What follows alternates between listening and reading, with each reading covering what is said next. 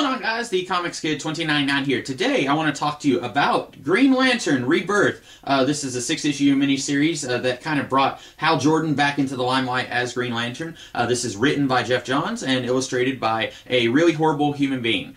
So I'm not the biggest fan of Geoff Johns' writing, and I'm definitely not a very big fan of Hal Jordan. But a few weeks ago on Geeky Gentleman, Sid Partou's channel, me, Ian, and Alfie, I don't remember what we were discussing, but we got to talking about Hal Jordan, his turn as Parallax, and then Geoff Johns kind of reforming the character a little bit in Green Lantern Rebirth. I always was under the impression that Hal Jordan committed genocide, and then Geoff Johns comes in and says, no, that was a separate entity called Parallax. Hal is completely blameless in that he was not in control at all, and he's a good guy, and we should all give him a big hug. And Ian told me, no, that's not exactly how it played out. According to Ian, Hal Jordan's desire and capability to commit genocide was always inside him, and Parallax just gave him a little bit of a nudge to turn him into the supervillain that he was in the mid-1990s. And I thought that was much more interesting than what I thought they had done, where they basically say, yes, he did a bad thing, but it wasn't really him, so we can go back to putting Hal Jordan on underoos again. I thought that was what they did. So I bought and read this book, and it's not exactly what Ian told me. It's more what I thought it was. Before I get into talking about the book itself, I want to read a little excerpt from the series pitch that Geoff Johns wrote.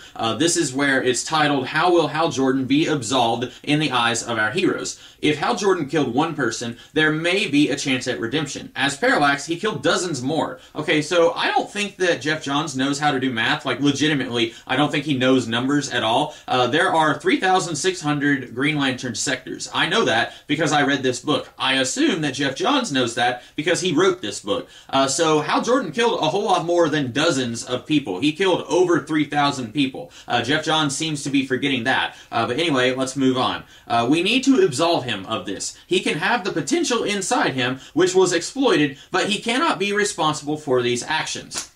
So, that's it. I don't know what Geoff Johns does throughout the rest of his run as Green Lantern, but I know that I'm not interested in reading any more of his Green Lantern because he straight up says that he does not want Hal Jordan to be responsible for what he did. I'm not okay with that. Hal Jordan killed over 3,000 Green Lanterns. I want you to address that. I want that to be part of his backstory.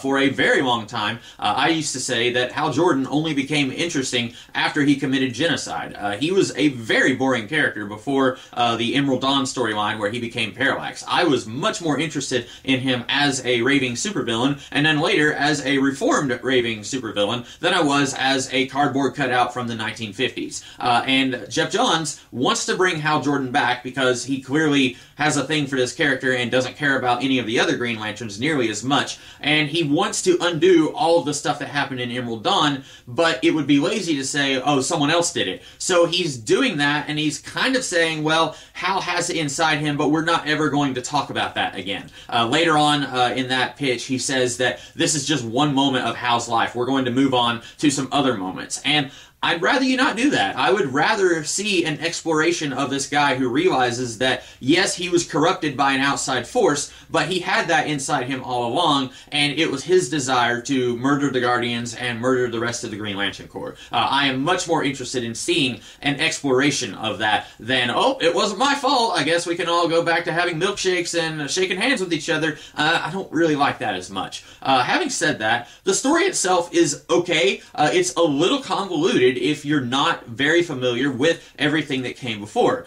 because this asks you right off the bat to be familiar with Hal Jordan turning evil and exterminating dozens of people, according to Geoff Johns. It asks you to be familiar with the Spectra and his place in the DC Universe, Sinestro and his time as a Green Lantern, and then his corruption and fall from grace. It asks you to juggle a lot of balls as it tries to connect all of that in saying that Hal Jordan was not as responsible for all of this as what we originally thought. Now, I do like the idea that Hal Jordan is coming back, I guess, if you're going to take that and run with it and say nobody has forgiven him, he still has a lot to atone for. I'm okay with that. The problem is, in this extra material at the back of the book, Geoff Johns makes it very clear that he's not interested in doing a story of atonement. He's interested in doing something else. I don't know, and I'm not going to find out. But I don't like this because my favorite Earth Lantern is Kyle Rayner. I find him to be much more interesting than Hal Jordan, and this book's very existence pushes Kyle Rayner out of the limelight. Now, I've had people tell me before, oh no, Kyle doesn't go anywhere, he's still around.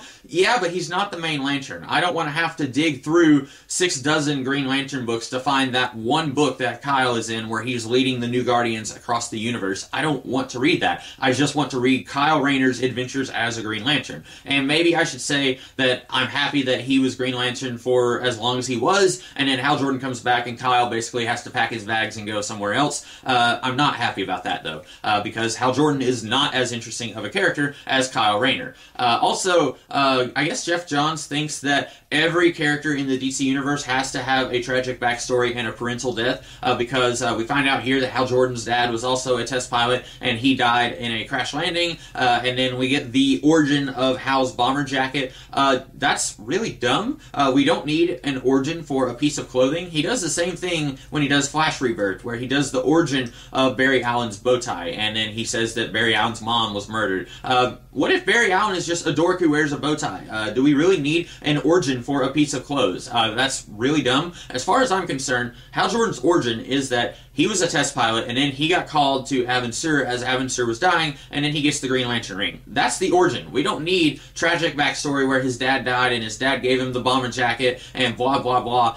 We're even told early in the book that Hal was in the Air Force before he was a test pilot. So if anything, you could just say that that's from his time in the Air Force. We don't need a tragic backstory for the bomber jacket. That was just really unnecessary and really dumb. Anyway, do I like this book? Not really. There's not really anything here that I enjoyed. I could have been made to like this if we had this as a springboard for Hal Jordan beginning a life of atoning for everything that he did. But that's very clearly not what Jeff Johns is interested in doing.